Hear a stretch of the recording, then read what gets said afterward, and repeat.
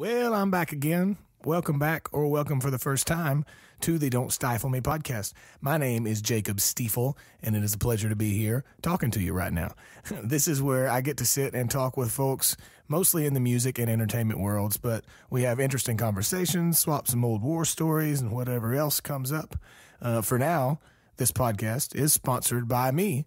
Like I said, my name is Jacob Stiefel. I have music on iTunes, and there's merchandise and tour dates of mine at my website, which is jacobstiefel.com. And coming up, I do have some shows. I will be in the great state of Texas for a few weeks, actually, from June 30th through around July 17th. Texas folks, friends, family, loved ones, I'll be coming back to you. I'll be in Galveston, Austin, New Braunfels, Dallas, and who knows where else. So keep in touch and come out to a show if you can. In the meantime, here is today's podcast episode. Pick it up from piano.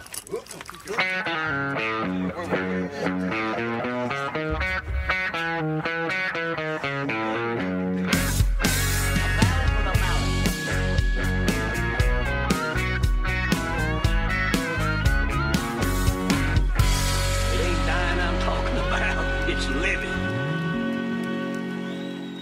Today's guests, yes, plural guests today. I've got two fantastic people for you to hear from at the same time because the duo Towne with an E stopped by and chatted with me here at the office yesterday morning for a while. And they're based here in Nashville. They got harmonies like a couple of birds and stories for days. So I'm not even going to waste any more of your time. John and Stevie from the duo Towne are awesome, talented, good, fun people. And here is our conversation that we had.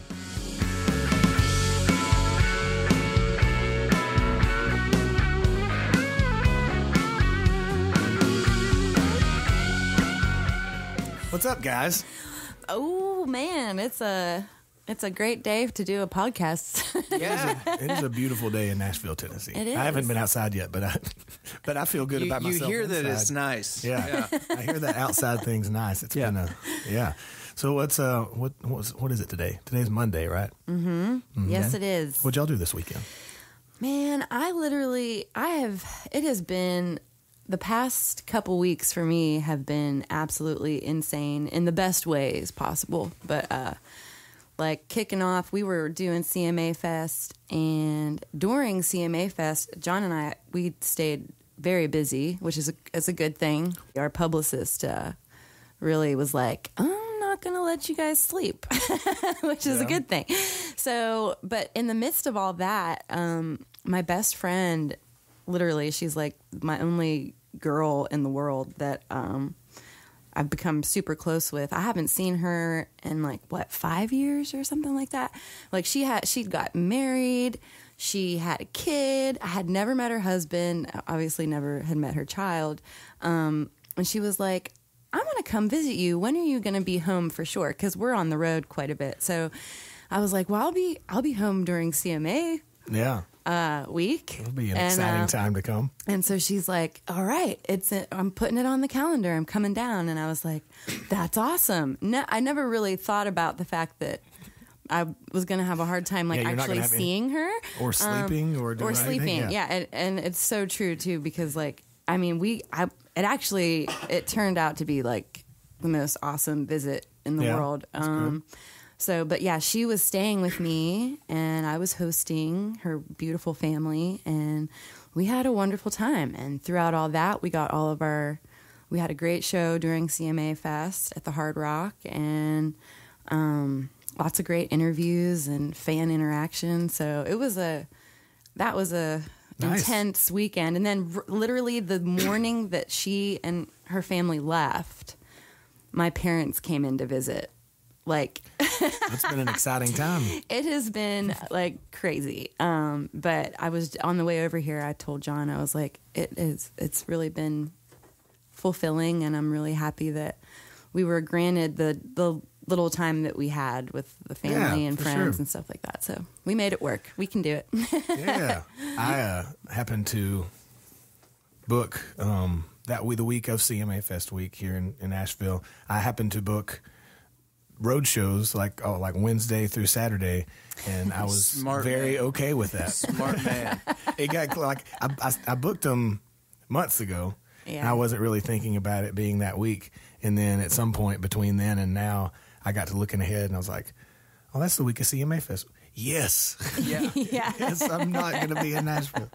It was insane. Like the Predators, they had that whole Stanley Cup thing going on. Yeah. So there was just like twice as many people downtown. And I'm just, looking back, I'm amazed that, everything went so smoothly. For those of you who can't tell the difference in their voices, Stevie is the one that's been talking, and John is sitting over here quietly waiting. I just listen. He waits for his moment. I'm just I'm the pretty one, okay, Jacob? The eye candy John. I'm going to just call you that the rest of the day. Wear low-cut shirts. You do. I'm wearing one right now. Yeah, I got that chest hair. That's right. I've got 8 chest hairs, so every one is on display. Oh, man. Sitting here with Towne. Let's see, who should we start? I'm going to go with Eye Candy John over here. Where are you from, John? I'm from Monticello, Kentucky originally, which is in the foothills of the Appalachian Mountains, right dead in the heart of the middle of nowhere. Yeah. And so lived there for most of my childhood and moved to another middle of nowhere town right outside of Nashville called Pleasant View when I was a kid. So kind of have dual citizenship, Nice. Kentucky Now, and Tennessee. Monticello, is that how you say it? Uh-huh. Is that like, in some places there are, let's see, like here in Nashville, we have Lebanon Right. Pike. Anywhere else in the world you go, and that's said Lebanon. Right. Except for in Tennessee, we say Lebanon. Very Is that true. kind of like that Monticello? Anywhere else you go, it would be Monticello. Yeah, I mean, Kentucky's got a lot of those. There's also Versailles in Kentucky. Do they really say Versailles? Oh, I swear. Yeah, it's right outside of Lexington. It's Versailles, obviously Versailles. Anywhere Yeah. else, and I can't. There's several other ones in Kentucky that have that same thing going on. We also have a place there that nobody can agree on. There's Louisville or Louisville, like one town that nobody in the state can agree on how to say it. So it's a confused place. I enjoy telling really bad jokes. Okay. I do it. Me too. Yeah. I like in my- listening to really bad jokes. In my shows, I like to, especially in between two like really serious songs, just tell a really corny dad, like just terrible joke. Yeah. And I had a guitar player one time that told me this one, so I'm gonna share this one with you. You can take it on to your people. So these two guys were sitting in a restaurant eating some cheeseburgers, and they were talking about where they were. And one guy was saying, "I'm telling you, I've been here all my life. It's Louisville." Uh-huh. And the other guy was like, "No, there's an S in it. It's clearly Louisville. Clearly." Right. Back and forth, back and forth. Finally, a lady that works at the place walked over and walked by or something, and one of the guys said, "Ma'am, can you please tell my friend here slowly, say it slowly, the name of the place where we are right now?" She said, "Burger King." It's terrible, isn't it? It's one of the worst jokes I know. It's bad. It's not like I have on a scale of like Burger 0 to 10 of King. funny of my jokes. That's like a 1. I laugh. That's a good But I also one. have It's a pity low laugh. standards. I've got And you're in my very low house. standards. Yeah. Trying to be polite. Trying to make me feel good. It's okay. So I think it's hilarious. I'm using that one. I'm man. telling that one forever now. do it. So you grew up in Old Monticello. I sure And did. then moved to Pleasant View. Is that what you Yep, Pleasant Okay. View when I was in middle school. And I graduated high school. And That's a good thing to do. That's a good thing. I'm glad. yeah, I did that. I didn't get I know people who didn't, but it's okay. Yeah, You know, I it's, didn't get so lucky with college, but I had the high school thing down. So I would say if you had to choose between the two, but I guess you can choose between the two. no, You pretty much I think have to have one, have the other. Yeah. But the graduating high school is a good thing. So Yeah. did you give the college thing a shot? I did. I wound up dropping out. I was, I guess, a sophomore, and I had joined a band and just said, I'm just going to hit the road. So I went and lived in a van. And unfortunately, I was actually really good at school. I think I still have a 3.8 GPA. Somewhere. And Show off. I know. I'm just flaunting it. And I really liked school, but just to do what I wanted to do with my life, I knew that you couldn't go to school to do that. Yeah. So. At that, and do it at the same time. Exactly. Yeah, for sure. So when did you start? When did you start on music? When did you start playing? When I was a kid, I had realized that it was one thing that I was consistently pretty good at, and it came pretty easy to me. What was your first instrument? First, the recorder. Like everybody's in third grade. Yeah. No, I wound up playing cello when I was in fourth grade. Don't you mean cello? The cello in the 4-string cello. If you're in Kentucky, that's what it's called. That's true. That's true. No culture. And so the cello, and then I played trumpet, and eventually wound up playing guitar, and started a band when I was in, I guess, 8th grade. Nice. Yeah, we got to play in the 8th grade talent show. What was your band name called? I can't remember. One was called Bottomed Out. That's so much cooler. I'm going to tell you mine in a second. And then I was in a band called Cutter. Oh man! And yeah. Did you have a mullet? No. It just sounded like mullet. Names. I think we all dated Cutters at one point in high school. Ooh, yikes! That's the kind of girls we were into. And so, anyways, just the daddy issue girls kept or something. Going. I don't know. Whichever ones would talk to us, I think. Your fan base was probably really depressing. I had in junior high. They were hot. I don't remember what grade it was. Junior high sometime. Technically the first band I had, we didn't ever play, and 3 of the 4 guys didn't play a musical instrument. Nice. But we had plans. Yeah. We're going to be called the White Wings. And that in no way was racist. In no way. We were all white, but that has nothing to do. One had nothing to do with the other. Totally coincidental. Yeah. I think we were going to be like a Christian rock band or something. I don't know. Okay. But I could see that. That was as far as it went right there. Yeah. Golden Wings also. if it came down to a weird thing, you could have changed it to that. It'd have been good. Oh, rock and roll. So what was in college when you were living in your van? Right. And you were so contemplating life. Yeah, so I was always the guy. I mean, speaking of all those high school bands, I was the only guy I've ever met that consistently got kicked out of high school bands, and because I was real serious. I was always wanting to book shows. I was always wanting to practice, all that, and I would be sitting in practice with my bass or guitar or whatever I was doing at the time. Yeah, in whatever particular band, and once. They all started jamming, because that's what you do in high school, right? This is no shit, I would put down my instrument, I would walk out. I say, when y'all motherfuckers want to play a song, you let me know. Yeah. So what an asshole, right? Business John, and so, I mean, it was just, I don't know. That's just how I was. I don't think there's anything wrong with that. But I could see. Maybe I could have been in the White Wings. And he's definitely a buzz we would killer. We would have had everything planned out perfectly. Now I don't know if we would have been able to jam on anything, but like whistle maybe. Yeah. We would have had the schedule down pat. Right. Hand claps. So when I was, I guess, maybe a freshman in college or something, I was probably 18 years old.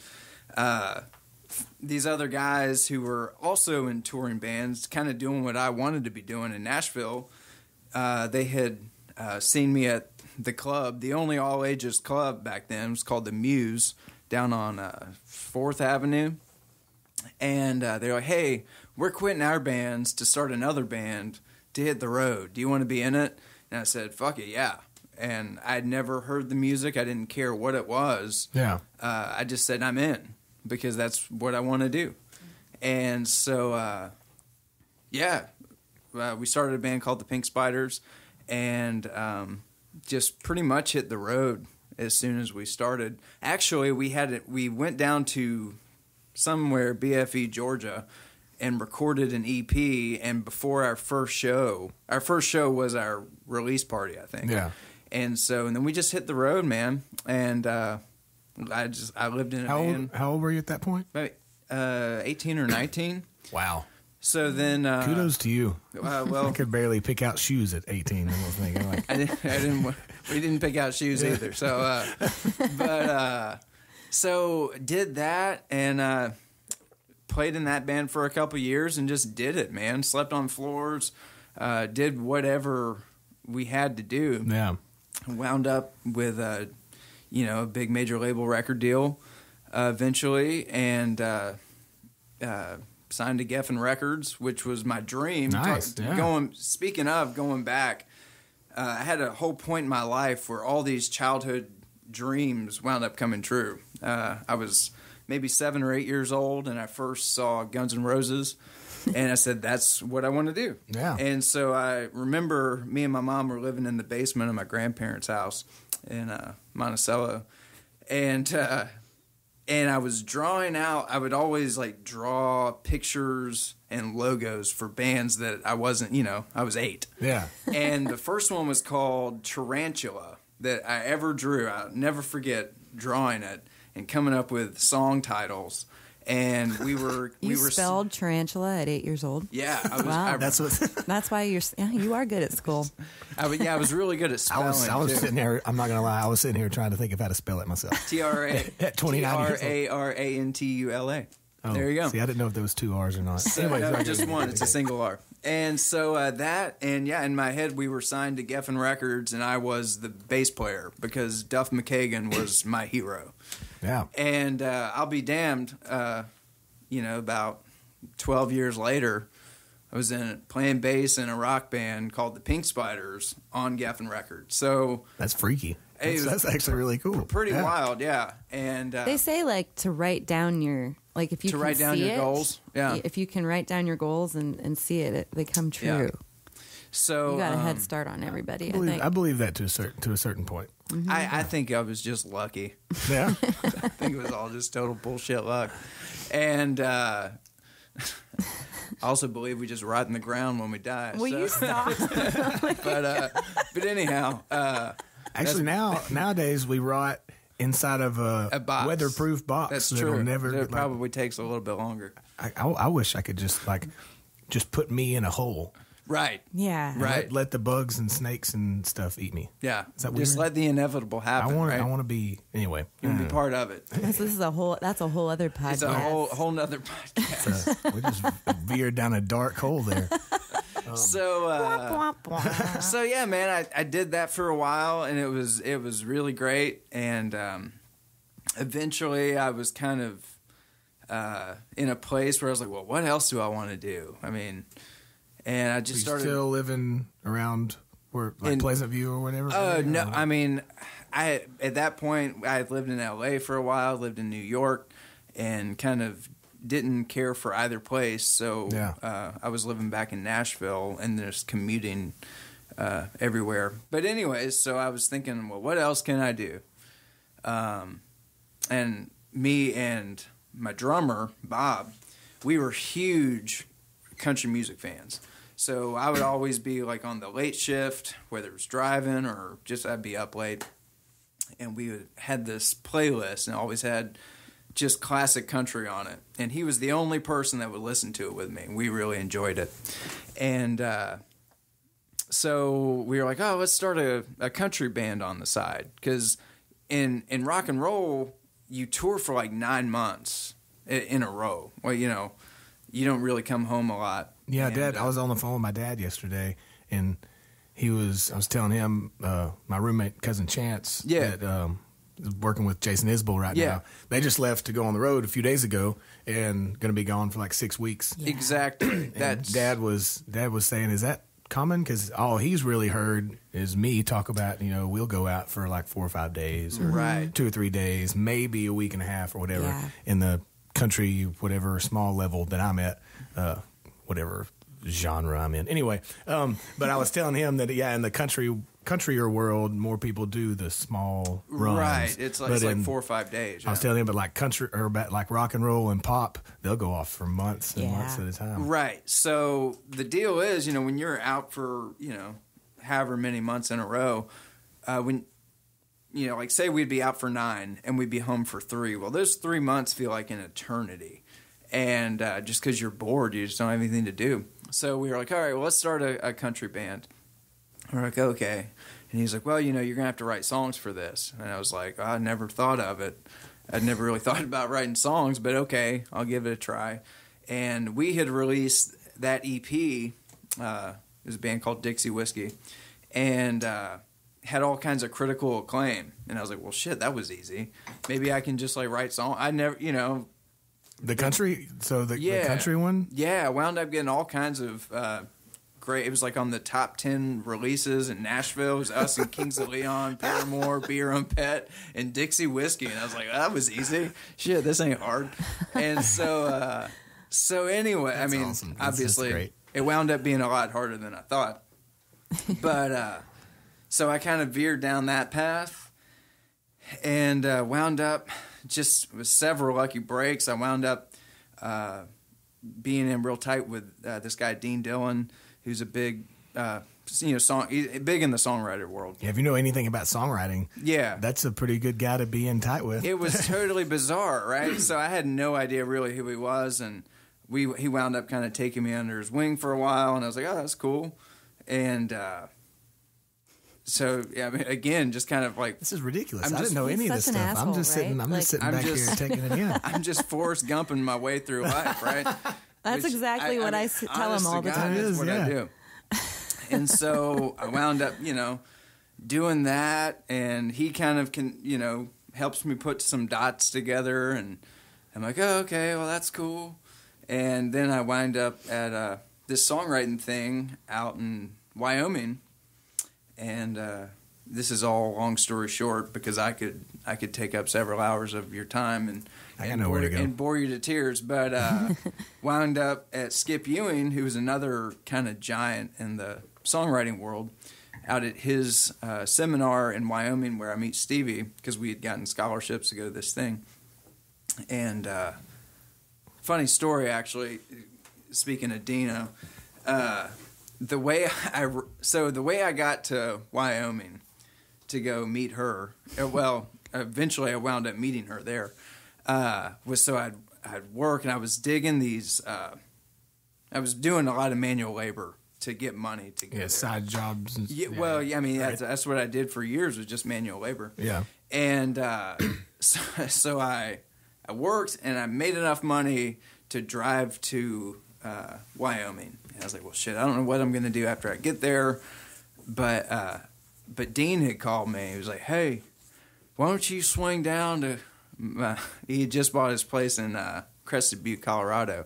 Why don't you swing down to Colorado and help me out on the ranch, and I'll pay you and all that. It's like, okay, that's perfect. So I went from DuBois, Wyoming to Crested Butte, Colorado, and worked for him for like a week and a half, and then made my way back home. So I was... So how did you meet him? How did you meet Dean Dillon?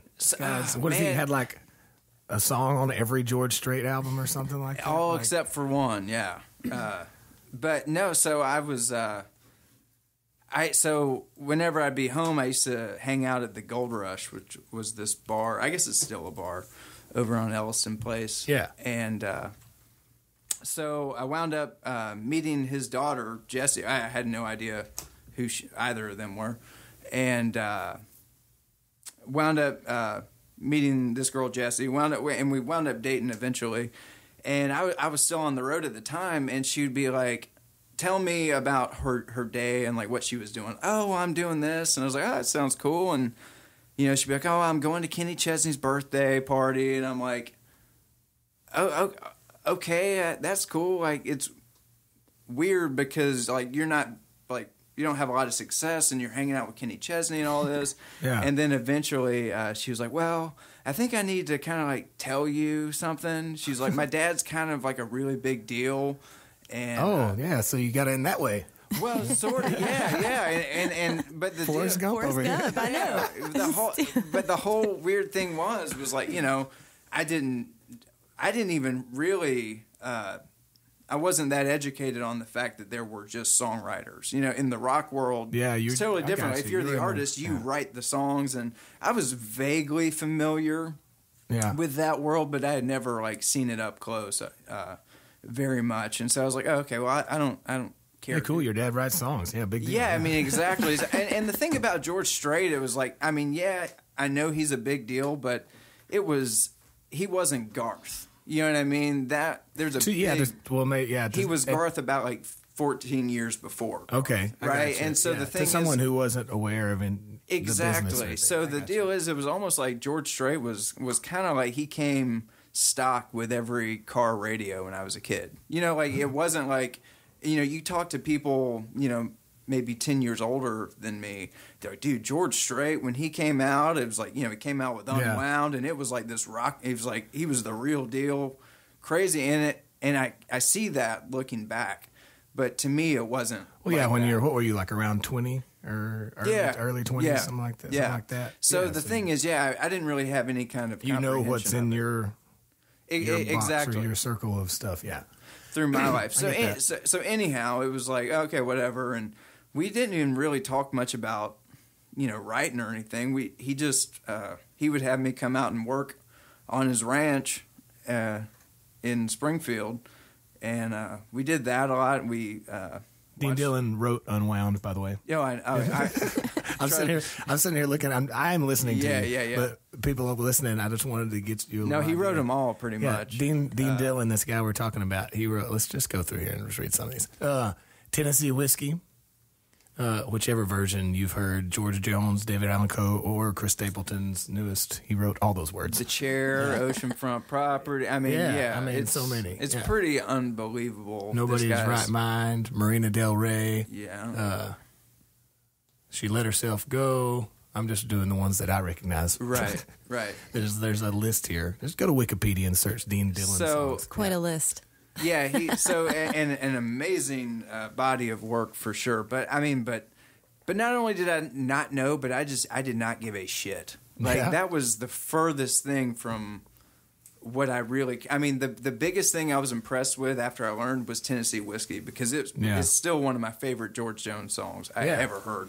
And actually, on that playlist I was telling you about that me and my drummer had, Tennessee Whiskey was the second song on it. Oh, Every nice. single night I remember it'd be like, I used to spend, you know, that was our thing.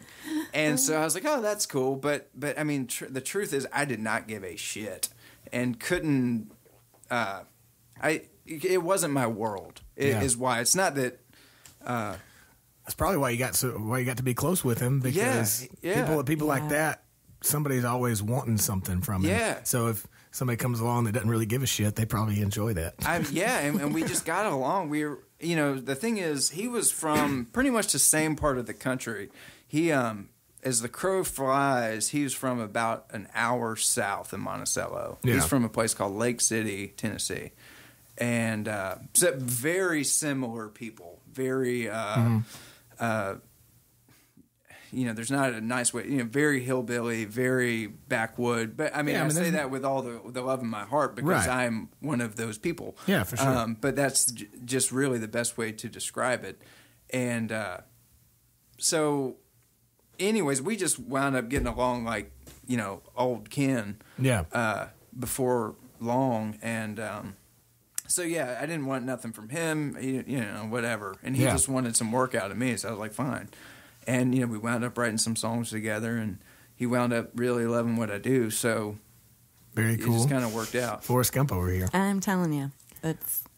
Okay, so Stevie, how about you? Yeah, so you know how unfair this is. So like, it's, you know how like you're about to play a show, and like there's this band that comes on before you, and they kick ass, and you're like, shit, I have to go after that. It's pretty much how I feel every time John like just starts vomiting his life story, and I'm like, I'm definitely the Jenny that like is just a part of this life somewhere, you know. Like, I am so Jenny from Forrest Gump. He is. I pale in comparison. No, see, but the truth is, if you ask Forrest, he would beg to differ. Yeah, all of the cool things. I mean, the everything that she has done is to me is much more impressive. Yeah. In every respect. Such a Forrest answer too. Yeah, I tell you, look at this. I'm lucky. I'm a lucky girl. I am.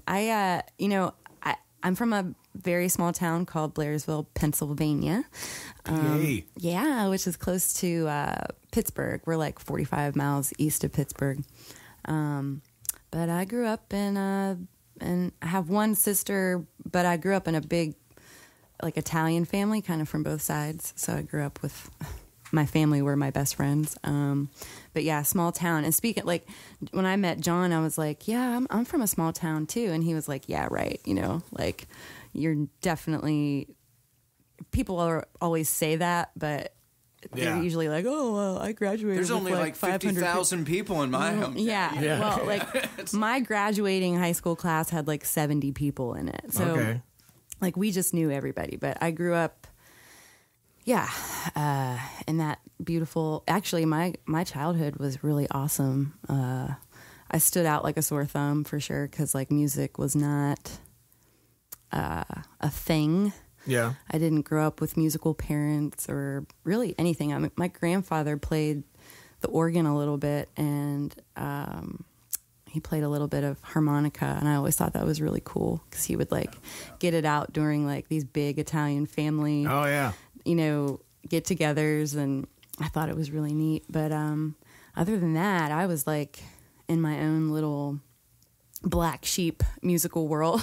Yeah. When did you start with when did the music bug bite? The music bug. So, like, you know, when you're a little girl who, like, clings to I had a very big imagination. So, like, the Disney world, and I know it's kind of cliche, because the more girls I meet that are in the business, they always say, like, oh, it's the Disney really, you know, that was like my life, and I learned all those songs. Right. But I kind of just, at a young age, I can still remember being in kindergarten, and, like, already had been introduced to every classic Disney movie ever, because my grandpa Fisher was, like, really into Disney, and so he had all these copies. What was your favorite Disney movie?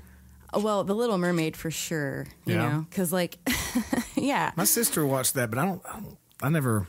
I guess that was the girlier one or whatever. That was that was the one that came out, like, I mean, I think it came out in 89, 90, but it definitely, like, resurfaced and, like, went back into the movie theaters, and I saw it for the first time, I think with my grandmother. Anyway, I was just like, oh my God, this is awesome, you know, and just imitating everything from that movie and every other movie, like, you know, Sleeping Beauty and Snow White and all those. Like, I could imitate it even at a young age. It wasn't like it wasn't just this little girl going, look at this stuff, isn't it neat? Like, I literally, like, tried to just mimic everything, and just that whole, I don't know, scenario of her, like, being the best singer but never really cared, or never really, she didn't care about that. She just wanted to, like, get out of her, she wanted to see more of the world, you know? And I was like, oh yeah, you know, being from a small town, you literally, like, just connect for automatically. Sure. Oh, I think yeah. that's why those movies are so popular, because they resonate, you know, on some level. The stories, I mean, that story in general. But yeah, I used to go to kindergarten, like, show and tell for me was like, it's just singing a Disney song. And I know it's like everybody else, like, brought in their hamster or whatever, you know, like, and I was like making my kindergarten teacher, Miss Stella, I love her to death. But I would make her reel in the, you know, like the boom box TV, the TV. Oh, I would bring in my VHS tapes and I would make her put them in and fast forward to the songs, and I would sing along for the class. That was your show and tell? That was my show and tell. That's perfect. That's like, great. I was obsessed. So yeah, but it wasn't until, you know, I got older, probably, like, I think I entered, like, That makes me feel slightly less bad about my infatuation with the Grease movies. Man, those are the best. All I did was, like, I got the leather jacket and slicked my hair back. I Started didn't smoking cigarettes. That was later. But yeah, I didn't bring it in and sing into the classroom. So that's You got me beat there. Oh yeah, that was like my favorite moments. Like that's all I cared about. Yeah, really. That's awesome. And then too, like, I mean, I got to spend time with my parents this past week and kind of just talking to them about, like, if they even realized, like, they just let me do my thing. Like, they were just really into, like, letting me and my sister be creative and be kids. And, you know, I didn't have, like, what do they call those moms that, like, stage moms or whatever. Like, it wasn't like that. So I just thought it was, like, this normal thing. I wonder how many people would be in the creative world or the arts world, or like would do things like that, but got held back because either a parent or a teacher or a coach or somebody, you know, put them in the wrong direction, finger pointed it out of them. Yeah, you know, it was like, but I do have to tell a good story though. Oh, so because we both kind of had the same story as Forrest Gump's coming back in. As that goes. No, whenever you said that your folks were just in town, so they'd had a pool party one day, so I went over and was chatting with them, and both of our parents or sets of parents had nothing to do with music, but like my dad, for instance, had this huge record collection and was like had been to hundreds of concerts in his life. But talking to her mom just the other day, like she is a music fanatic. She was talking about her senior thesis paper being on the Eagles' Hotel California. When it came out. So you get it from somewhere. And my bet is your mom, because she is like, whenever we put on the 70s hits Spotify station, she knows every song and she can tell you exactly where she was when the song came out. That's awesome. Oh yeah. Like the older I got, I mean, like she sent me a record collection. She sent me her record collection one year, and actually John was with me when I got it in the mail. But like it meant so much to me, and I didn't know she was going to send it, you know, because it was this big box and it was so heavy, and I opened it up. I just automatically started bawling my eyes out. Like, because it's just that connection that you crave, you know, with your parents, you know, because there's just, we never really, I mean, I know I made them like super proud, and they probably thought it was like really neat to like see me on stage and do all that stuff. But, you know, I just, it was a connection that just knowing that she listened to all of those records, and, you know, her name's on all of them. And it was just really cool. I mean, she's definitely a huge music fan for sure. I know exactly what you mean. I grew up listening to my dad's records, and still have like the ones I have on the shelf over here, like half his and half mine. But he's got at their house in Alabama, I mean, I bet over 1,000 records just on the wall. And I know exactly what you mean, though. Like getting down the same record that my dad went out and bought in 1979 or 81 or whatever. Yeah. And just the process of getting it out, putting it on, putting the needle on is the same thing that he did countless times. It's a cool. Yeah. So that was really important to me. She definitely had a huge like impact, and I don't think either of us knew it at the time. For sure. Because it wasn't forced. It was just... No. And it was just really weird. Like, we both, like, the relationship I've always had with music was never like I never really thought about it. It just kind of was, you know? It was like, I never really thought I'd ever go for anything else. Actually, I remember being really excited to learn at a young age that, like I always used to write music or write little songs. I loved making things rhyme. Like my mother's, speaking of my parents, like anytime it was Mother's Day or Father's Day or their birthdays or whatever, like their cards, like I would spend weeks like writing out the perfect poem, you know? And like I know she still has them somewhere because she always talks about them, but like my rhymes were like, they just had to be really unique and like really funny, or, you know, just something that would just make them laugh, you know? So I was doing that forever. And always really happy that I could offer something Someone's mowing their grass. Somebody's I can hear mowing the grass. Welcome to my neighborhood, people. You can hear the neighbor next door mowing grass. Yeah, well, it's the real world. Anyway, it's okay. Yeah, so that's really cool. I've done the same thing, like writing poems and stuff and cards, and I don't know, like if as far as me, I would rather somebody was giving me a gift. I would almost rather it be something like that. Yeah. Then I mean, I would much prefer cash money. Oh my gosh. hold on just a second.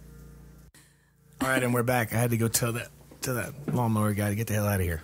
No, it's I'm not complaining because my landlord here, they pay to have the yard mowed. So Oh, yeah. I don't have to do it, so that's fantastic. But I thought they usually came on Wednesdays, and it's not Wednesday, and he's here today. Yeah. Surprise. So, but he was nice about it. And the grass good. isn't too long, so I just said, "Hey, man, I'm recording. Can you come back?" And he was like, "Yeah." Well, so Yeah, cool. whatever. Okay. And he said apparently I have a bad wasp problem out by our shed.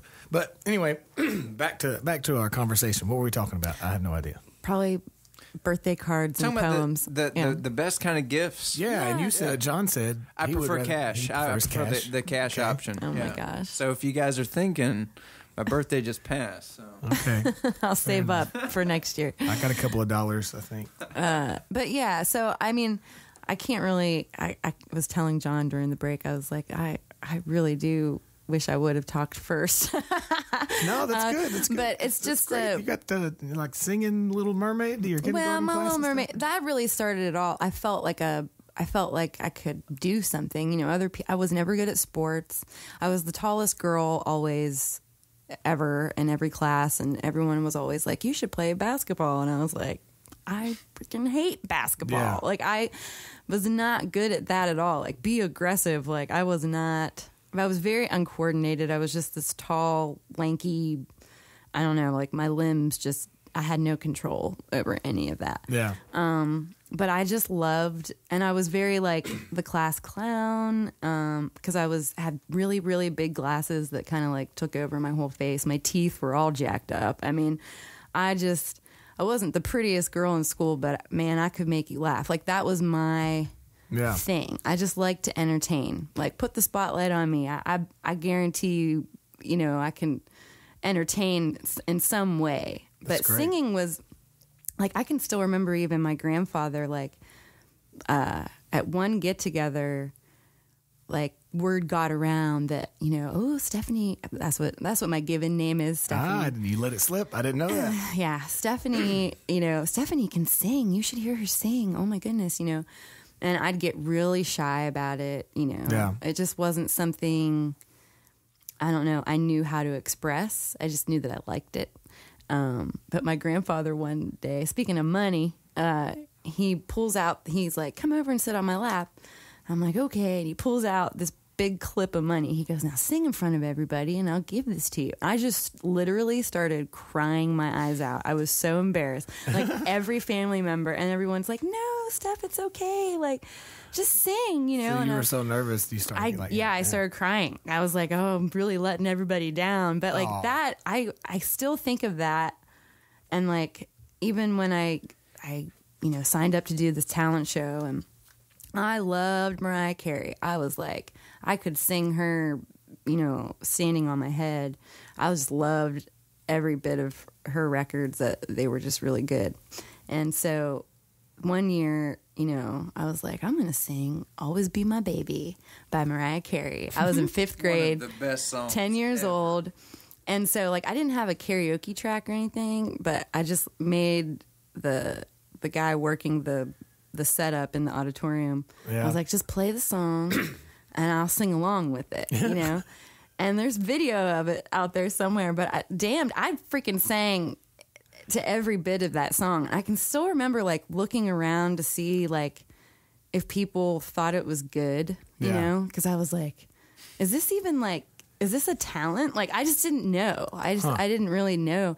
And afterwards, everybody was like, what the fuck? Like, they didn't say what the fuck, but they were like, wow. You know, like, Steph, you really, like, we didn't know you could sing. Like, we know you're goofy as all hell, but we didn't know that you could sing. And so I was like, this is really cool. So I really made it a point to, you know, just try out for the musicals and you know, I never really, I didn't want to be like just an extra or Townes person. Like I wanted to like be a lead role, you know. Yeah. So, and I was every year in high school. I mean, it was a small school, but like we had a wonderful music program, and I'm very, very thankful for that, because like most schools, I mean, now they're getting all that stuff out of there, and the music is really the reason I got up every day to go. Because unlike John, I mean, I was good at school, but like the only classes I cared about were art class and I liked English a little because you could write, but like honestly, I did not like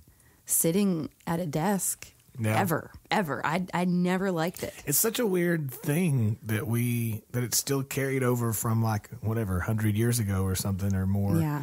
That I don't know, and I don't know a better way to do it. Obviously, I'm sitting here, you know, in a house I rent in Nashville, but like that we put all our kids for like 12 years. We stick them in a room in rows and make them sit there and memorize things and just kind of recite things and like I said, I don't know a better way to do it. But if you just stop and think, if we were coming up with a new system right now. That wouldn't be it. Well, like you think about it and look at the population as a whole. What percentage of the population is successful? What, about less than 1-2% maybe? Yet we put 100% of kids into this. Yeah. So just I don't know. I'm no gynecologist, but those numbers don't add up to me, right? Yeah. Well. Gynecologist. Oh my gosh. Mathematician. Whatever. Okay. See where your head's at, sir. Yeah, I don't know where. Back to talking about being lanky and goofy and stuff. I had a guy, and one of the father of a girl that was around my age, and she and my sister played volleyball and softball and stuff together. But one time we were sitting there at a tournament, and he was telling me about. We got to talking about girls or something. I don't know. He said, "Hey, I had great advice that I would like to pass." I didn't listen to it, of course, because that's not what you do. You don't listen to advice when you're 16, 17 years old. But if anyone is listening to this and decides to use it, he said you should always keep your eye on the lanky, goofy girls because those are the ones that about 5 or 10 years after high school are smoking hot. Oh, yeah.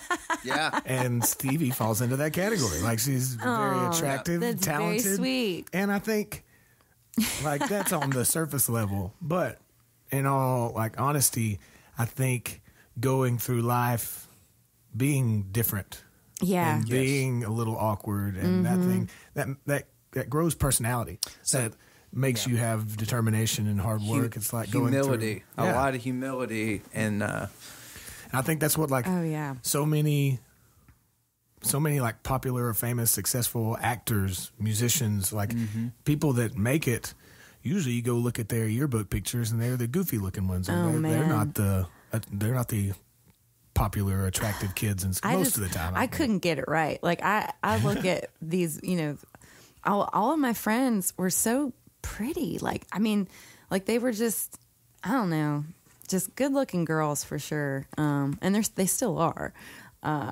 I look back on those pictures and I'm just like, what on earth? Like my hair is like naturally like super, super curly. Yeah. And kind of looks like I put my finger in a socket if I don't do anything with it. But like back when I was in school, I didn't have like a flat iron or like a curling iron to like tame that shit, you know? Like my hair was just, I was lucky if I had like one good hair day in a matter of like a school year. But yeah, I look back on it, I'm just like, wow, I'm just thankful that I had humor, you know, to kind of like gain friends, because I think that was, you know, that was it for me. I didn't have really much else going on besides that, for sure. I was just really weird. My favorite hair on a girl is fix it or don't fix it or whoever, but then go stand out in the rain for a few minutes and then come back in and then just let it do whatever it does. You know what? And it really does look sexy. It does. Yeah. We don't get very many opportunities, because it doesn't rain. We all don't the get time. much rain around here. But yeah, I could go for that too. I believe that for sure. I've had some good rainy after hairs. What am I saying? After So, rain hairs. but you're totally skipping all of the bands that you wound up being on. Oh yeah. being in. Well, like college really wasn't. I did not foresee. Even though I did try. In my brain, I was like, I think I'm going to go. So you two graduated high school. I did How about graduate that? high Three school. high school graduates. That was a big deal for me because I honestly thought I wasn't going to. Like Really? physics, I had physics first and second period every day, and like my physics teacher, Mrs. Jasper, I'm so sorry if she ever listens to this. Like, I'm just sorry. Like, I just did not try at all, or maybe I did, but like, I just wasn't there, And she's like, "You're not gonna graduate. Like, I can't." Like you're just not going to graduate high school if you don't try to pass this class on some level, And I'd be like, I just don't care. I hate this. I hate this so bad. But anyway, I did graduate. That was a big day for me. I thought like, wow, I did it because I didn't think I was. But anyway, I graduated high school. I kind of knew that college was not a thing in my future for more reasons than one, but. Mostly. Can I show you something real quick? Yeah. This is my favorite e-card that I've ever seen, I think. It says people. It says I saw this in like a Walmart perfect. or something one time, but it was like you always see congratulations, graduation cards or whatever. Well, on the end of the aisle, they had this one sitting there. And it's got a picture of a kid with a cap and gown on, and it says, "Congratulations on getting through the easiest part of your life." Well, I think sure. that's supposed to be a kindergarten graduation. No, that looks that like an might- awfully No, it's young different. child. No, Well, that is a young child, but It's the same thing. symbolism. It's the same thing. Yeah, symbolism. That's what- hilarious. that looks like a young child. That's what the inside mind of an 18-year-old Right, yeah. person looks Yes. like. Yeah. Yeah. But like, I totally agree with that. That's hilarious, and I can see why that is funny. But honestly, high school for me was absolutely awful. Really? What's different for everybody? It was You can't- awful. You can't blanket, Yeah, and it was a lot of. I got made fun of a lot. It was like, "Oh, you sang. Oh, good for you." It was just a lot of like hate, and I guess bullying on some level. I mean, it was just tough. It was like, and speaking of, when you go from being like super thin and no boobs and Girl, tell me about it.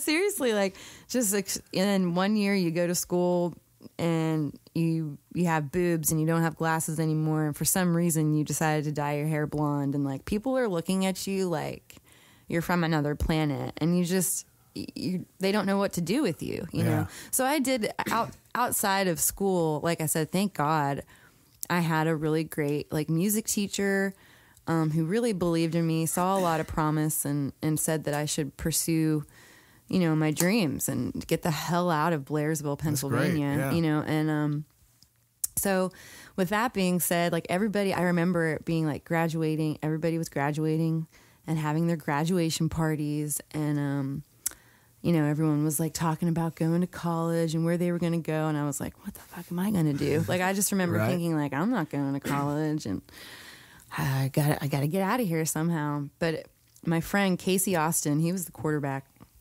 of the football team. His parents were super cool, and they had this band play at his graduation party called Broken Arrow. And it was a bunch of older guys just like playing the best classic rock songs ever, in the backyard. And I knew every word to all of those songs because of my mother and my parents. They listened to the good stuff, Right. And so I was like singing along, and eventually at some point I think the parents got drunk enough to be like, Steph, you got to get up on stage, show them you got some pipes. Ooh, yeah. And I was like, and this guy Ralph, who was leading the band, he's like, yeah, kid, you can come on up, sing some songs. And I don't remember what I sang, probably Bobby McGee or something like that. Yeah. But I Janis Joplin out, and I just got I just kind of like, it was like a new. So at that point, you had been You had done like stage stuff, like as far as theater. Yeah, I was in theater. So at that point, you had been drinking. No. I mean, as far as like, when you were a little girl, you got embarrassed to be in front of people. Oh no, there, no, I found a home for sure. Like through high school, I was doing musicals, and I loved it. Like putting that mic on and having that musical pit, the orchestra. My high school was cool. Like as small as we were, man. Like I said, my music teacher, Mr. Thorne, he wanted us to have the best of the best. That's great. And we did, and it was awesome. So I kind of got a really good feel for what it was like to be on stage. I got over the stage fright. Once, as soon as you get that standing ovation, and you get recognition for things that you're really into, that did it for me. I was like, I'm hooked. Right. This can actually be a thing, I think, and I stuck with it. But I got up on stage, and so it was definitely a big leap from like doing musical theater, then getting up on stage with a rock band. But I fell in love with it, and literally that night, the guys were like, "Whoa, we got a whole bunch of shows, so coming up." They get you to come sing, and they were like, "Come to a practice. Like we have rehearsals every Wednesday." And I was like, "Well, I got to go home and ask my dad." I'm like, because this could be kind of weird. I'm 17 years old, and these you guys are like 40, 50 or something. They were pushing 60. These guys were doing it for a while, but they were super cool though. And young, hot, Yeah. New blonde. I mean, yeah. I mean, looking back, I mean, when I would have asked to join that band too. At that time, be like, hey, you guys need a tambourine player or something? Yeah. Kazoo. I gotta say, like, I was really, really lucky because it could have been a really weird situation, but it was the exact opposite. They kind of like adopted me as like their little like girl they never had, in music, and Ralph, he was the lead singer, and he just totally took me under his wing and like mentored me through the whole, like, this is how bands work, and like, oh, that's great. Yeah, I mean, well, the funny thing, he was like, have to fumble our way through he had said to me, like, so when my dad came to the first rehearsal, he wanted to like make sure it was like out on a farm somewhere, and that could have been terrible. Yeah, it could, like, could have gone a lot of ways. It could have gone a lot of ways, but it was so awesome. My dad actually knew Ralph. Ralph, the lead singer, had gone to high school with my mom's brother. Okay. And because it was funny, because he was like, so we might know we might kind of like know each other somehow. Yeah, you said it was a small town. It's a small town. Yeah. And he's like, what's your mom's maiden name? I said, Perfetti. And he goes, oh my gosh, I went to school with Joe Perfetti, who's a few years older than my mother. That is such an Italian name. Yeah. It rhymes with spaghetti. Yeah, Joe Perfetti. My mom's name is Sylvia, so wow. Sylvia Perfetti. But yeah, so it was they just loved me. I mean, I was such a sponge, I was like, I was just excited to do anything in front of anybody, and they're teaching me, you should sing Linda Ronstadt, and like let's try to get you into. Well, they tried to do more, girl songs because they had never had a female in the band. Book that they could open. Yeah, so I definitely did a lot of Linda Ronstadt, and so that was really cool. And they Stevie Nicks, and they were like, go home and listen to Fleetwood Mac, and tell us what you think, and I'm like, well, I already know Fleetwood Mac because my mom listened to it her whole life. So is that what made you want to start going by Stevie? You know what? No, because my last name is Steves. Right. And the nickname Stevie, I wasn't sure even to this day if that was actually what your last name was. Steves. It really is. Too perfect. Yeah, my name is Stephanie Steves, but like I had gotten a job somewhere in between all the bands that I was in Pennsylvania. I was working at an animal shelter in Indiana County, Pennsylvania. And so people would call me Stevie, growing up, but it never really stuck, and I never really liked it, And And then I was working at this animal shelter, and a friend of mine that worked there, his name was Terry. There was another Stephanie that worked at the shelter at the time, and we were both working in the cat unit. Yeah. So it got really confusing. Everybody was like, Stephanie, go do this, or Stephanie, clean that shit up, or whatever. And it finally got to be super annoying, and Terry was like, your name is Stevie from now on. And I was like, okay, that's fine. And then shortly after that, I had moved to Nashville, and I kind of just used that as a means of making people remember my name as a waitress, because you just don't forget a name like Stevie. Stephanie turns into Bethany or Tiffany or something that is definitely not your name. And so I hung on to it. I mean, my family, nobody calls me Stevie, and my family, and John actually calls me Steph. Whenever I met her out in Wyoming, I said, well, Stevie is a boy's name, so I'm not going to call you that. So I've been calling her Steph ever since then. Yeah, he didn't buy into the whole nickname thing. But I imagine, I mean, I grew up, I don't know about everybody else, but Sarah and Ashley and Stephanie. If I met one, name. I met 10 million, and I only went to school with 70 other kids or something. Yeah. Right. So I imagine that would get confusing. But I love the nickname Stevie, and I embrace it. Yeah. I love it. I mean, it's kind of my Nashville name.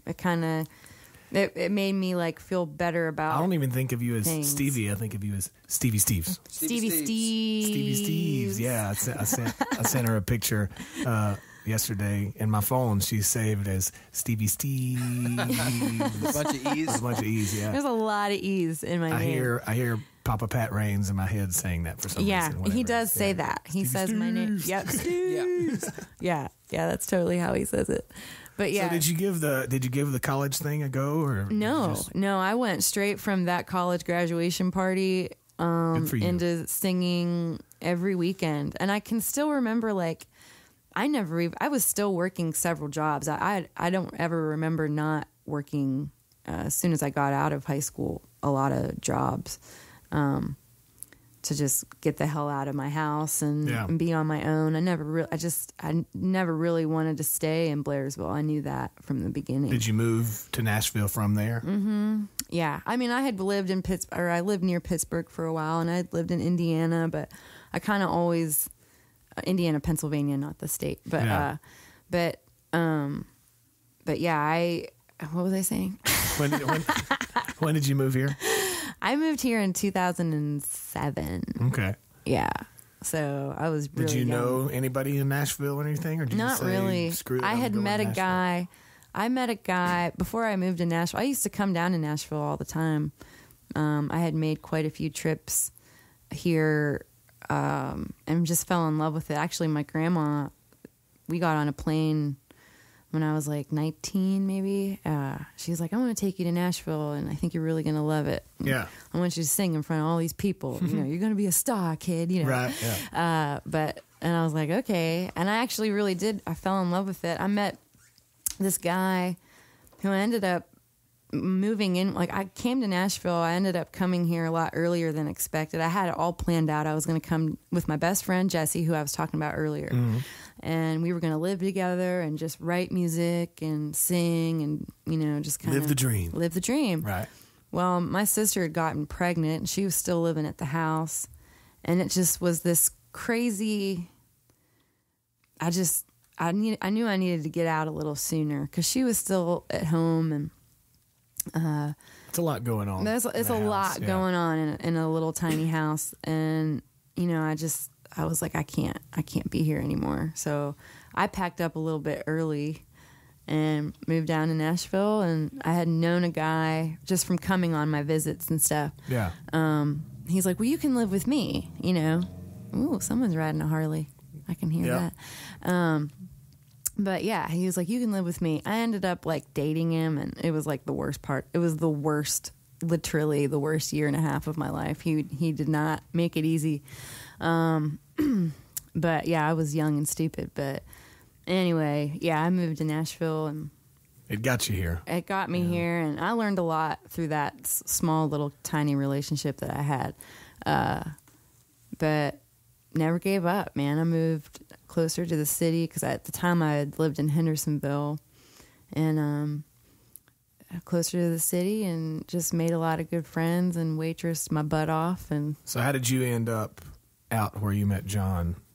Where the two roads are coming to a point here. Well, in that awful, there's something beautiful out of everything ugly, you know. And in that ugly relationship that I had made friends with a really, really special, nice guy, Todd Morrison, and he believed in me. He said, he's like, you know, you're a great little writer. You're really good, and I think you should sign up for this.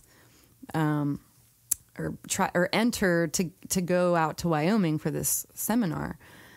And I said, well, I'll give it a shot. You know, I didn't have really any money at all at the time, but he said, well, if you enter some of the songs and if you don't make it, I'll pay your electric bill. I said, deal. So I entered a couple of my songs. I did some really shitty recordings and thought, man, I'm definitely not going to make it off of these. But I did get the phone call. Skip Ewan called me and said, you're coming to Wyoming. And I was like, man, that's awesome. Like that's amazing. So yeah, it took somebody else kind of saying, you know, you're good enough. I think you got something going. So yeah, back in 2010, went to Wyoming and met John. We were riding the back of horses and we were in the mountains. So what was you were just out there on a trip? It was a week-long thing. So like Skip Ewing, now he's a very successful songwriter, but he got a couple other songwriters to go out who've had success. Yeah. And you basically wake up you're out on this ranch. It was called, what was it called? The Lazy L&B? Yeah, the Lazy L&B. And there's just horses everywhere, and you're staying in cabins with people you don't know, and basically these established songwriters talk to you about their lives and what got them there, and you just kind of open up and kind of explore the possibilities of how you can get from point A to point B. So it was kind of that was really awesome. Cool. Yeah, I want to go now. It was really cool because the entire thing had like zero to do with writing. It was kind of interesting because the whole thing was like, if you were there, you had already proven that you didn't suck at writing. Yeah. So, I mean, to a certain degree, at least. Right. So it was almost everything after that was them telling you about their journey. Yeah. And like you drawing comparisons to that. So yeah. So it was really cool. So it just wound up opening conversation between everybody there. Yeah. I think. Yeah. Right? More than anything. Yeah. It was really, really cool. And not knowing, I mean, I lived behind the liquor store on 8th Avenue. And when I met John, you know, we literally had just met each other and we were all getting to know everybody. And I said, well, where are you from? And he's like, well, I live in Nashville. I live behind the liquor store on 8th Avenue. And so I was like, man, we're neighbors. Like we literally, wow. We've never met each other, but so there were people from all over at this. There was somebody from Alaska. There was somebody from Canada, Arizona. Yeah. But there were a couple people actually from Tennessee, which doesn't shock me from Nashville, just because, you know, it's the music city capital of the world. One was like Lance Carpenter, who another kind of songwriter thing, but like wrote like Kelsey Ballerini's first big hit. Okay. And Hannah Bethel. But he didn't have the hit. I mean, obviously at the time. At that point. Yeah, he was. Right. Yeah. So, and in the past, like you might have heard Jada Dreyer. She's written a ton of stuff.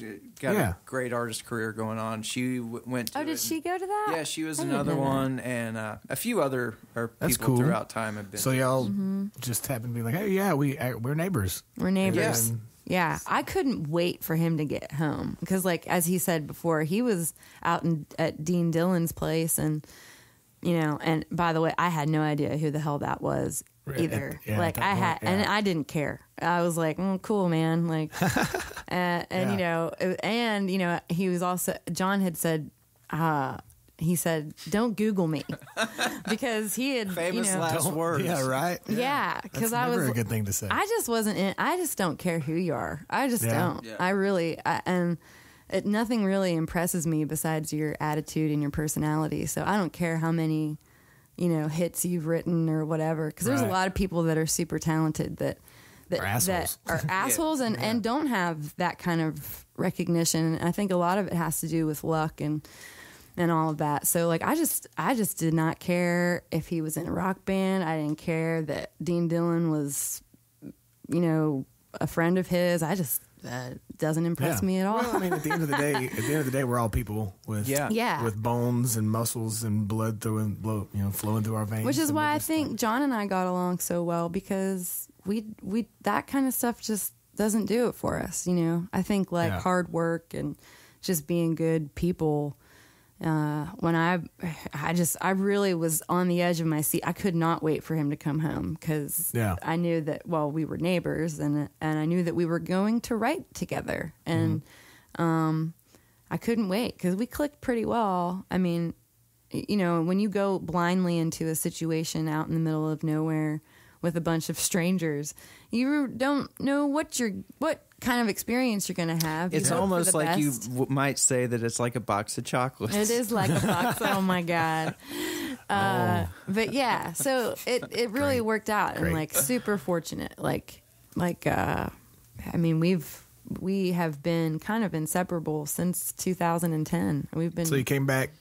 So when he did come back, did y'all immediately start like writing and playing together? Oh yeah, I had Have you him been over. singing together since then? He brought a 6-pack of beer, and I think we've been. We were drinking beer and writing songs for a while. Yeah. And it was funny because like in Nashville, John says this all the time, but like there's the songwriter round, that you always have to try to get your feet wet and get in front of people and play your original songs, and that's never a fun thing to do. It's kind of boring. It's unless weird. I have back and forth feelings about that whole thing. Well, the whole thing. Whenever, I guess to answer your question, first of all, we didn't really start singing together first. No. But like I said, we had started, or like she said, we had started writing together. Mm-hmm. But at that point, I was. I don't know if you would call it picking up traction, just as far as songwriting was going.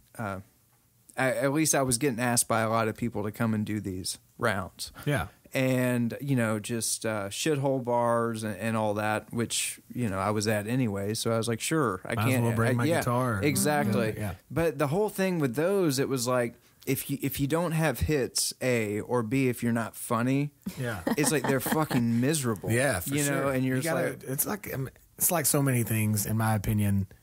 You've got to just make it fun. Yes. Yeah. You got to just like have fun with it because, I guess I wouldn't be one of my podcasts if I didn't use some piece of advice that my dad gave me. Right. But Right. my dad's told me my whole life, like if I come in complaining about having to go do this or having to go do that, he'd always say, son, if you have to go do it, if you're going to go do it, you might as well make the best out of it. Exactly. And I feel like it's that kind of thing. Like if you're not already super famous or popular, then you might as well have some fun with it. Yeah. Right. Yeah. Right.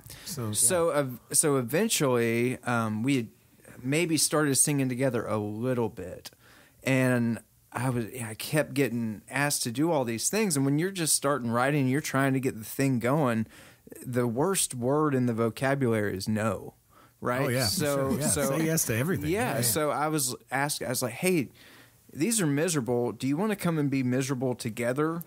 And maybe we can like sweet. sing some of these songs that we wrote together. Yeah. And we started doing that. Just basically to have fun, and people started asking, well, what's the name of your band? Do you guys have a CD or anything? And for the longest time, we were just like, well, no, we're just doing this. And so during this, you're writing obviously. But are you either of you like performing also? Or are you like just working jobs and writing or what? I know John was working out at on his parents' property, which took up a lot of his time. I mean, that's a lot of acreage to cover. He was doing all that manual labor work, and I was waitressing 40 hours a week for sure.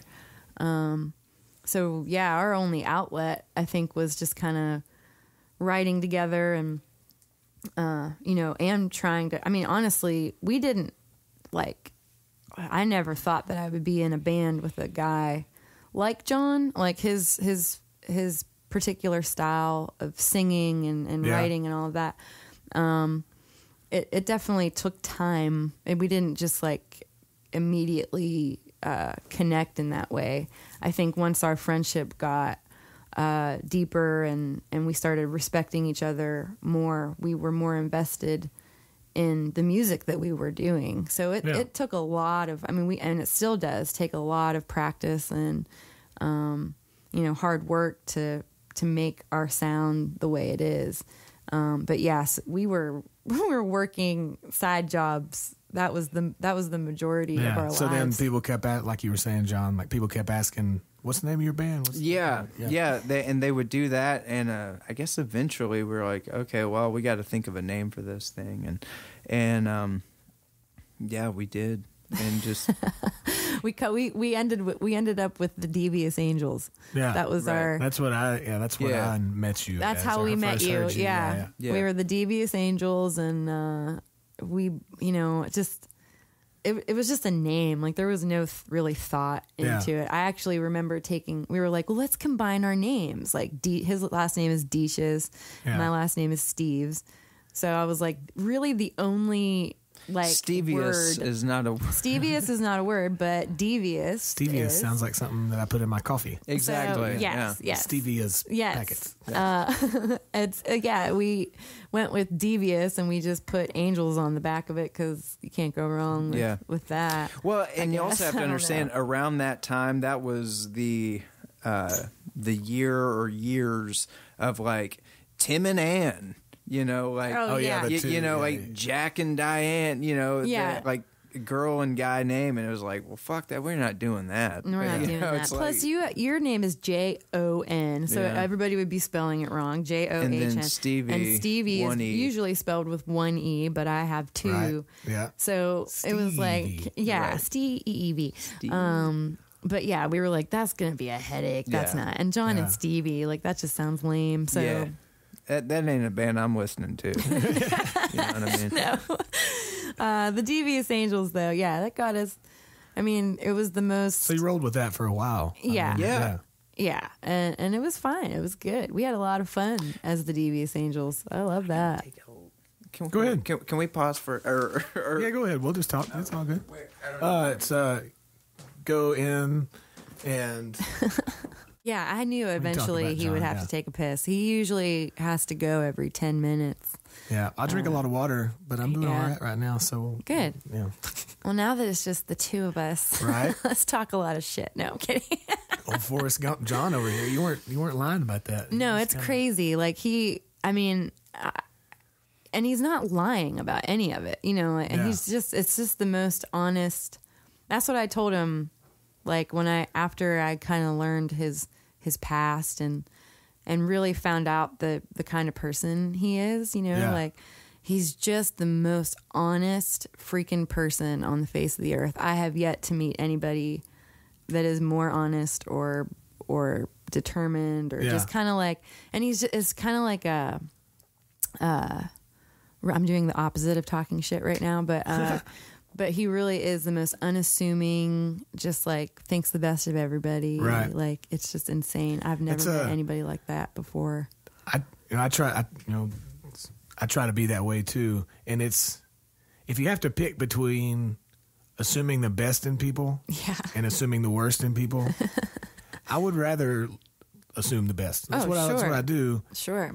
You might get disappointed more. Yeah. But I still would rather be that guy. Be on that side. Yeah, be on that side. Yeah. So when did y'all start? You picked a name. When did you start booking or playing? We gigs, honestly, playing shows? we would just play for whoever would have us. I mean, birthday parties, You know, the So you each crappiest had of side bars. jobs, so you weren't super worried about, we've got to make this much money playing music. You know, Right. Well, you know, I had a really she talked a lot of shit about you while you were. Oh, I just assumed that. Yeah. She like talked about your shoes and your glasses and everything. It was terrible. It was your all hair. bad. I mean, all right. anyway. But honestly, I had a conversation with John while I was working. I worked at a diner called Athens Family Restaurant. It's on 8th Avenue in Nashville. I had worked there for over 6 years.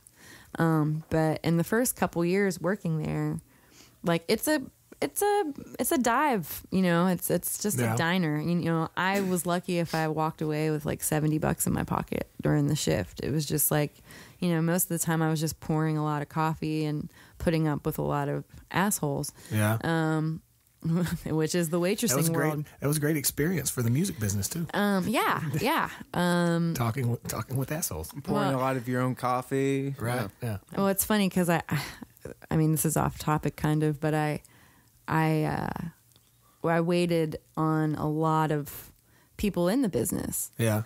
Who treated me like absolute crap. And now I see them in our business from day to day. And, you know, you just don't forget that. And then there's a lot of people that treated me really well.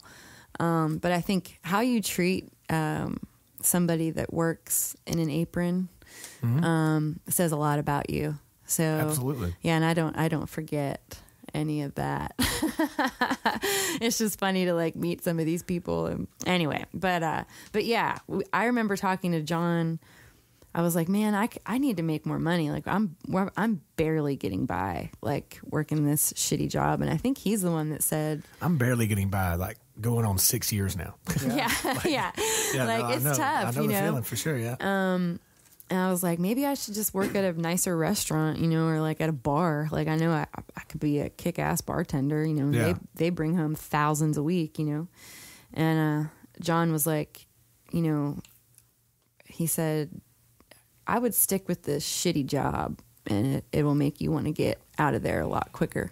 That's really good advice. And honestly, it's, and I mean, he said it and I just, in my heart, like I couldn't agree more, you know, but it was like, man, it sucks. I gotta eat, you know, like it was tough because the busier we got outside of our day jobs, I mean, I was really not making any money, like at all, because you know, you don't.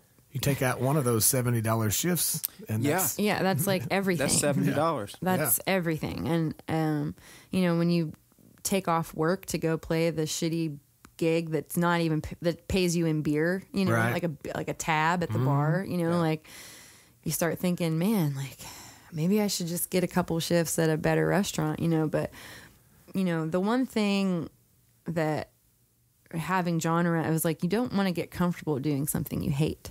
Yeah. And so I stuck it out, man. I was like, I'm going to keep doing this because I hate it. I mean, putting on that apron every day, for just that little bit of money just was a constant reminder of what I didn't want to do. And it made me work really, really hard. Like it made the moments outside of that restaurant so much more valuable. Yeah. So I was talking with Chance, my cousin that works with Isbel.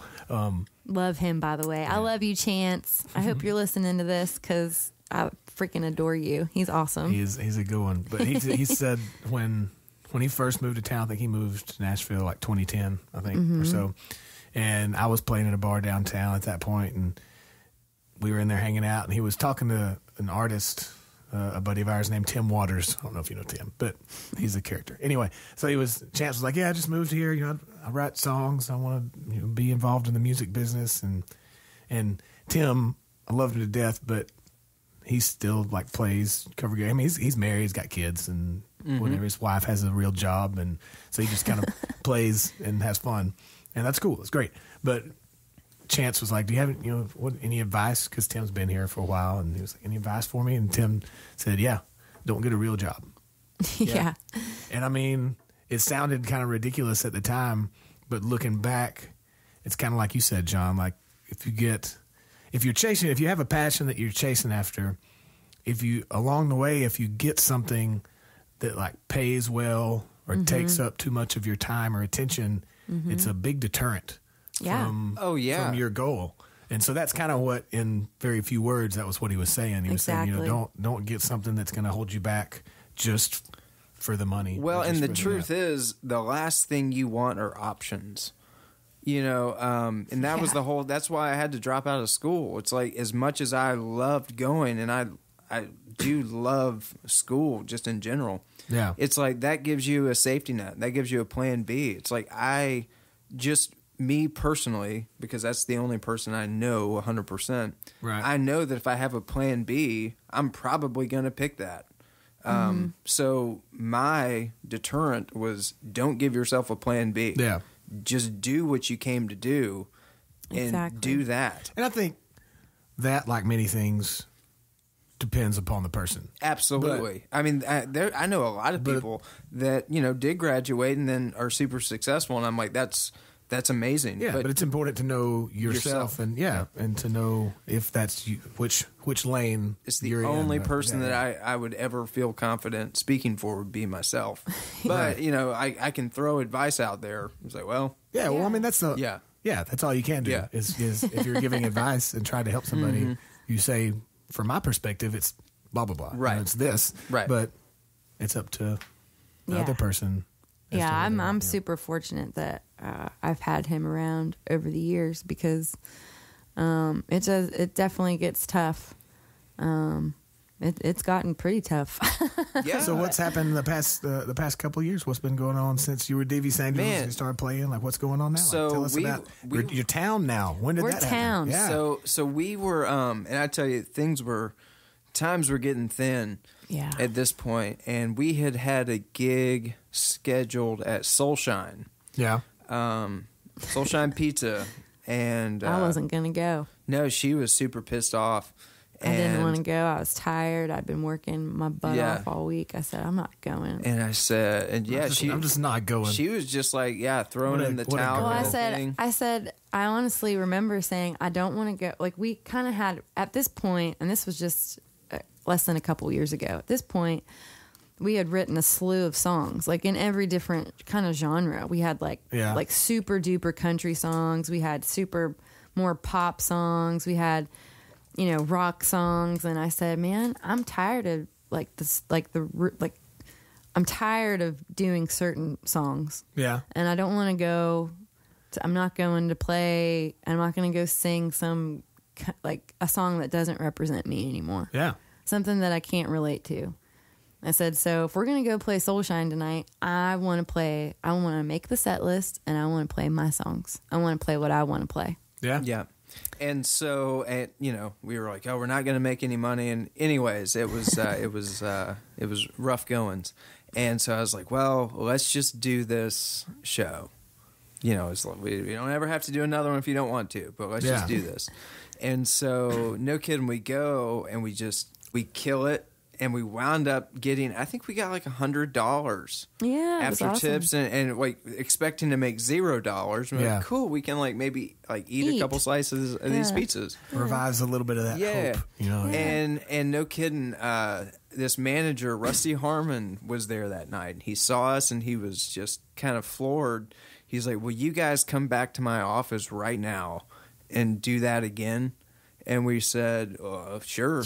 You know, and so we went back to. We're rich now. We just made $100. Right. Yes. And so we did, and then he was like, wow. He said, can you guys come back in the morning and do that again?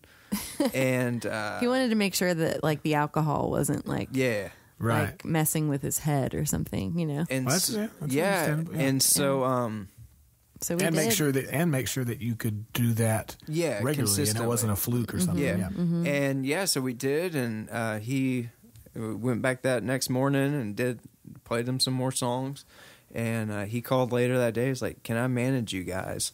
And it was a big turning point. And since then, you know, we've signed publishing deals. So we got to quit our day jobs. She doesn't have to take cue the applause button there. And got that and an artist development deal, and we got a van Named her Betty White. Nice. And Betty White. I like it. I like it. We just been traveling. So when did the name change happen? When that started? We had kind of always wanted to change the name. I think over the course of the Devious Angels, we were playing some really killer shows with a great band that we still adore, and we actually still get to play with some of those musicians every once in a while.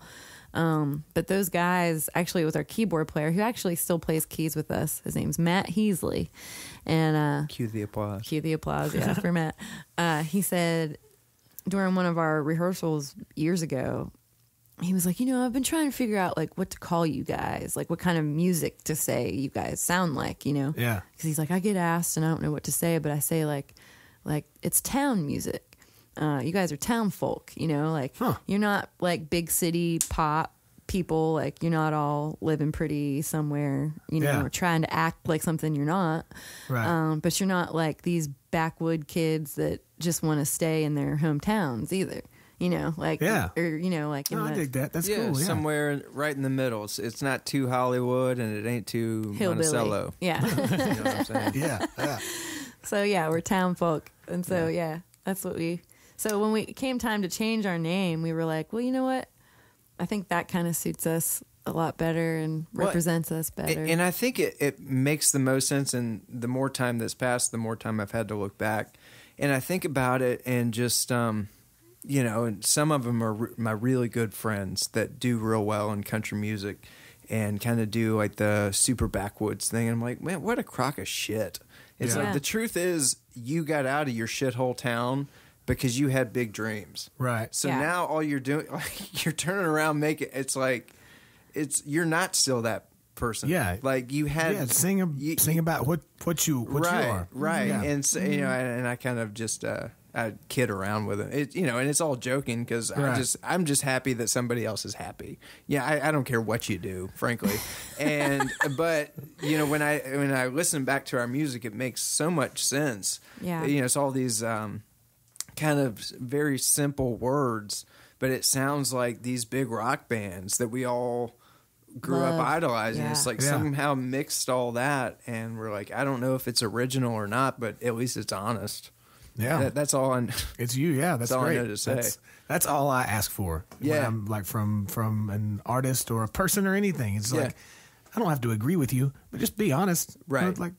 Exactly. Yeah. That's awesome. So what's going on? What's you got coming up? What's going on now? Present day. We're to the future. Yeah. Present day has been really awesome. We came out with an EP last year called Games We Play. Games We Play. And on iTunes and all that stuff. It's on iTunes, Spotify. Yeah. Check it out. And so we did that, which has kind of like gotten us to this point, like kind of getting the pub deal going and getting more people behind us and enjoying what we do. So we went back into the studio a few months ago and kind of like tried to pick some songs that we thought were pretty cool and re-recorded a few. Are you going to do another EP next? Or are you going to do add those songs and make a full album? I think we're going to do another EP because I just like EPs. I do too. I agree. I mean, personally, I love the thought of recording a full length, and maybe like someday that'll be cool in my eyes again. But like, I like EPs. I like having just like that, a little short. I feel story. like especially when you're on the front part of the career, which we all still are. Yes.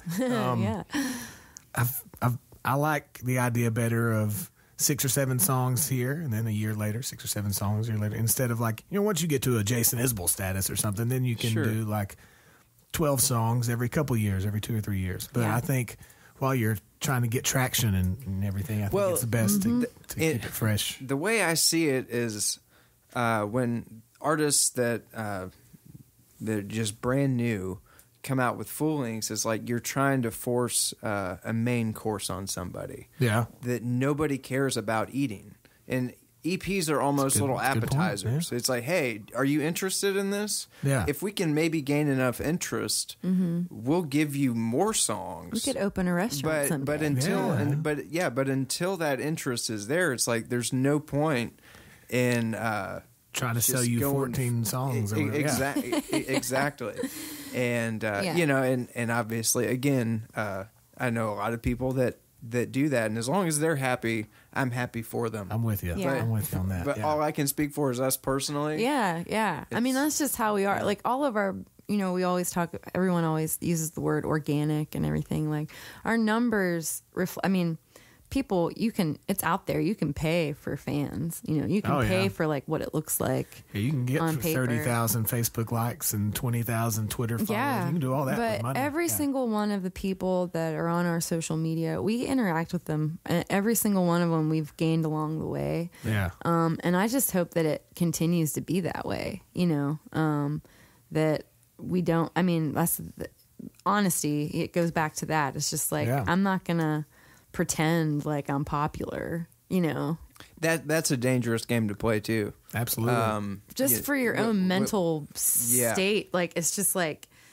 I don't even see it as like being popular. I just see it as like, just kind of, you go to one town and you connect with, like, you make friends, like you invite people into your world that you want to. You want them to stay there, and I'm the same. I feel, I completely agree. That's what we've been doing. That's what people. This whole time. When I hear people say something about fans, I'm like, I don't even. It makes me feel weird when I hear people say that I have fans. Like, there's friends. I have friends, and I made friends in Macon, Georgia, a couple of nights ago. Exactly. Yeah. So we're just about to, I think, put out another EP. Speaking of that, a particular song. We're trying to narrow it down to a particular song that we're gonna. We had this let fly. super awesome opportunity to play the Pilgrimage Festival. Oh yeah, Great. When is that? That's coming September. up. September. Okay, the end of September. I think Very the 24th or 23rd and 24th, maybe. So awesome festival in Nashville, people.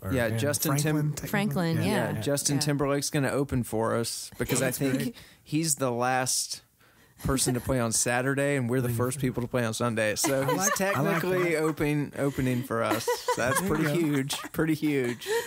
I'm freaking stoked. My first concert was NSYNC, and I am not ashamed to admit that. I still have the T-shirt and Cue the applause. Yeah. Forrest Gump over here actually probably helped form NSYNC somehow. Actually, I was hanging out with Justin Timberlake when he made the Sexy Back record. Him and Timbaland. No shit. Oh my God. That's after NSYNC. I can't tell if you're lying or not. No, I swear. Lying. He's not.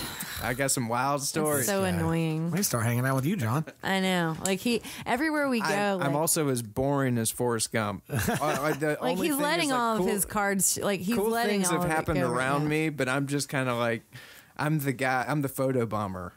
Like through life. I'm never the. Okay, when I record my next CD, then I'm just going to ask you to just come in and hang out in the corner. And then maybe it'll make good things will happen. Yeah, he's a good guy to have around. I can agree with that. I can take a good picture for you. So are you touring like out of town or anything or? Yeah, no we're actually out of. The pun is totally intended. Okay, that's why we named town. We have so many different ways of using our band name. That's right. Get out of town and go see Towne, or go to town and listen to Towne.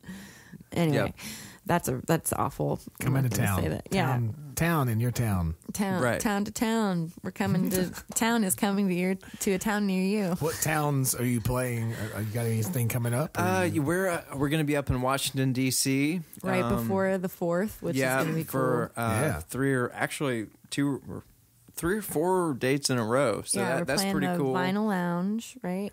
Yeah, and a couple of other places. I can't remember now, but what's the website they can go check this out at? Is it Townemusic.com. And don't forget the E. The E is for decoration. TOWNE music.com.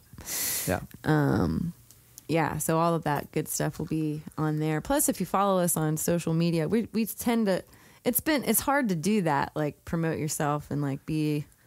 I don't know. It's a I'm weird still world. trying to find the balance of it, like because you don't want to be that guy that's like, buy my music, come see my show, right. Buy my music, come see. You want like. But this entire podcast is so good. It's awesome. It takes things like this to feel okay with talking about yourself. We were actually just talking to Travis about it this morning. Yeah, and it's anybody, at least that I know that I hang out with often, have a lot of great stories to tell, but they're not necessarily the first people to jump out and talk about themselves. Right. So any excuse is a good one because I think it's important. Well, yeah, I got to thinking when I was tossing around the idea of doing this, I got to thinking about all the great conversations I have, like in band vans, traveling down the road, or just sitting around having a couple drinks with 3 or 4 people, and you have these great conversations, and I start, I'm thinking, man, this might really help somebody out, or I wish I could have heard this conversation 10 years ago. Right. Or, like Right. you hear people saying, man, I wish I'd have done this differently or whatever, and think, well, maybe somebody else hears that, or, whatever. Just, there's so much This can is be gained awesome, from good Jacob. We love conversations. you. This is so cool that I you love do you this. both. Thanks for coming in. Do y'all want to sing a song or something? Yeah, I think I've got a guitar in the car. Seriously? And I thought ahead. See, I'm left-handed, so Oh yeah, I forgot about that. Well, we'll get the guitar and mics and stuff set up. But before we do that, if you had one piece of advice for yourself at 18-ish, 19 years old, before you came to Nashville or whatever, like, what would you say? We'll start with Stevie, and then we'll end with Forrest Gump over here. I would say don't listen to a damn thing anybody says about how you feel about something, because I had a lot of people tell me along the way that I couldn't sing and I'd never be a songwriter, and you can't live on your own and do just stupid shit, especially because I'm a girl and we kind of have a little bit more of a mountain to climb in a lot of different areas still, and that's okay because we can take it. I'm okay with that. Yeah. But I had a lot of people tell me that that little dreams were meant for sleeping, and not living, and I just never. It kept me awake some nights, but honestly, I didn't give a shit, and I wish now that I'm older, I definitely don't give a shit. But when you're younger and more, it gets a little tougher. When you're young and impressive. What's the word? Absolutely. Impressionable. Thank you, John. But yeah, you start to let like negative shit soak into your heart and all that, and I would just say don't listen to that crap. Yeah. Keep cool. going. Eye candy John. Eye candy John. I don't know what advice I would give anybody that would be not anybody else, like yourself. Like, looking back, talking to yourself at 17, 18, 19. You're always right. Oh my God. No, I honestly have no idea. I think it would probably echo what Stevie had to say, where it's just... was like you said earlier, that you only know yourself. You're right. the only person that you know 100%. Right. I think that kind of falls in line. Yeah, just kind of do what you know is right. Always do the right thing. And I've grown to know that the right thing is different for a lot of different people. But I've always felt the right thing for myself. And it's landed me in a lot of cool positions. Very cool. I think I would just say that. Awesome. Well, we're going to get set up to play some music for you, but thanks for talking, and we'll be right back, ladies and gentlemen. Thanks for having us. All right. We're rolling. There we go.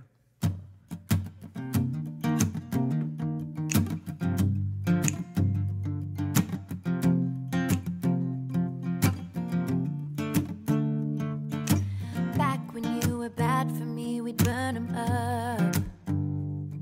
We were young and dumb and innocent, but old enough. And breaking all the rules sounded cool to us. But two loaded guns, drunken love was all it was. And do you remember when you couldn't stay off of my lips? Do you remember? Baby, I'll never forget. Back when it was Matchbox 20 on the radio, cracking up a pack of them Marlboros. Never growing up, never going home. You looked so good when you threw on the baby in the streets in a Chevy Chevelle, blazing 2 lanes like a bat out of hell. Living on the edge, baby, no regrets. Back before we quit them cigarettes.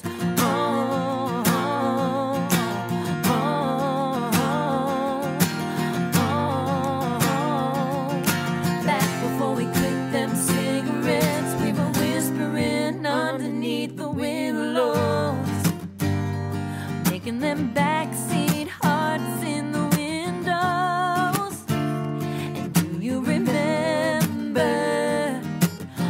crazy shit we did. Do you remember? Oh, baby, I'll never forget back when it was Matchbox 20 on the radio, packing up a pack of them Marlboros. Never growing up, never going home. You look so good when you throw on the baby shades in a Chevy Chevette, blazing 2 lanes like a bat out of hell. Living on the edge, baby, no regrets. Back before we quit them cigarettes. Oh, oh, oh, oh, oh, oh. I'm missing that first long drag. I'm missing that first time buzz. I'm missing the way you laugh and the way it was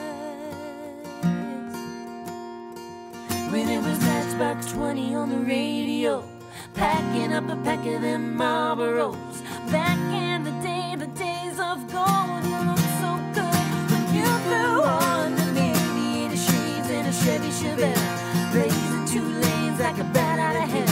Living on the edge, baby, no regrets. Back before we quit them cigarettes.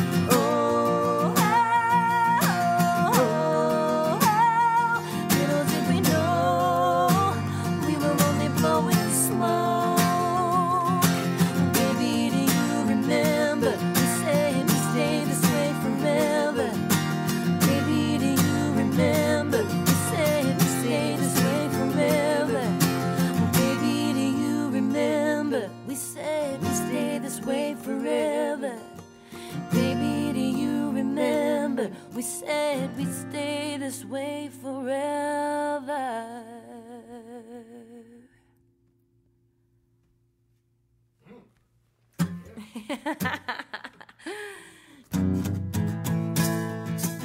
Towne, everybody. Not bad, huh? Definitely go check out their current EP, Games We Play, and be on the lookout for a new one coming soon. If you are around the Nashville and Franklin, Tennessee area, September 23rd and 24th, you will be able to go see Towne perform at the Pilgrimage Festival in Franklin, Tennessee. But if not, go check out townemusic.com for other shows, updates, and all that good stuff. Their Instagram and Twitter are both at Towne Music. And remember, that is all Towne with an E on the end, TOWNE Music. And all of this info, of course, and more will be on the show notes page over at don'tstifleme.com/016. Thanks for listening, friends. So very much appreciate it. If you're digging the podcast here, please make sure you click subscribe so you'll get all the new episodes automatically downloaded to whatever device it is that you're listening to right now. As always, if you have any questions or feedback or input of any kind, shoot that in an email to jacob@don'tstifleme.com. Or you can just send a message or something to any of the social medias. The podcast social medias are all at DSM Podcast, and mine are at Jacob Stifle. And once again, if you're interested in my music, and merchandise and tour dates are all on jacobstifle.com. Okay, I'm going to get out of here now. You should go be nice to somebody today, and have a great week. I'll talk to you later. Something like that. I was like, what the fuck I don't you know where. doing? Eventually I was like, oh, this just took a left turn.